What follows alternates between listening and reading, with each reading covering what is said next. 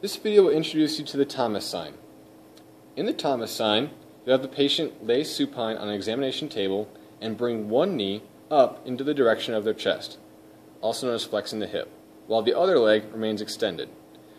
The Thomas test is said to be positive if one of three conditions occurs, the first of which is the opposite or contralateral hip flexes without knee extension, indicating a tight iliopsoas.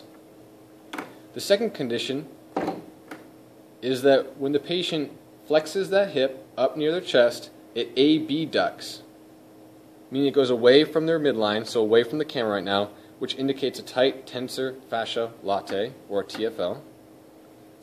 And the last condition, which constitutes a positive Thomas test, is if during his hip flexion, knee extension also occurs, which indicates a tight rectus femoris muscle.